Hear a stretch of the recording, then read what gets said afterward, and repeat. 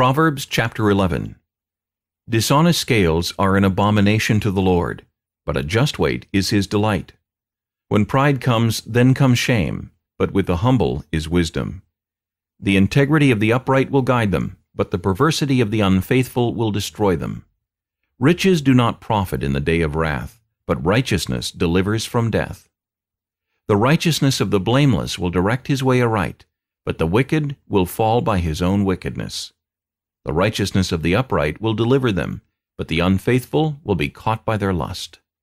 When a wicked man dies, his expectation will perish, and the hope of the unjust perishes. The righteous is delivered from trouble, and it comes to the wicked instead. The hypocrite with his mouth destroys his neighbor, but through knowledge the righteous will be delivered.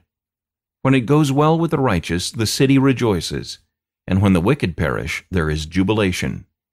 By the blessing of the upright the city is exalted, but it is overthrown by the mouth of the wicked.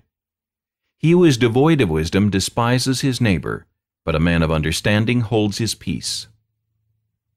A talebearer reveals secrets, but he who is of a faithful spirit conceals a matter. Where there is no counsel, the people fall, but in the multitude of counselors there is safety. He who is surety for a stranger will suffer, but one who hates being surety is secure. A gracious woman retains honor, but ruthless men retain riches. The merciful man does good for his own soul, but he who is cruel troubles his own flesh. The wicked man does deceptive work, but he who sows righteousness will have a sure reward. As righteousness leads to life, so he who pursues evil pursues it to his own death. Those who are of a perverse heart are an abomination to the Lord, but the blameless in their ways are his delight. Though they join forces, the wicked will not go unpunished, but the posterity of the righteous will be delivered.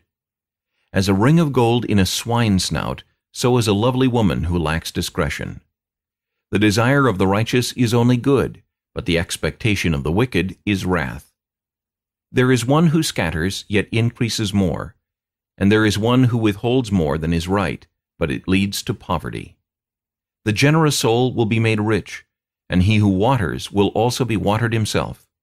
The people will curse him who withholds grain, but blessing will be on the head of him who sells it. He who earnestly seeks good finds favor, but trouble will come to him who seeks evil. He who trusts in his riches will fall, but the righteous will flourish like foliage. He who troubles his own house will inherit the wind, and the fool will be servant to the wise of heart. The fruit of the righteous is a tree of life, and he who wins souls is wise.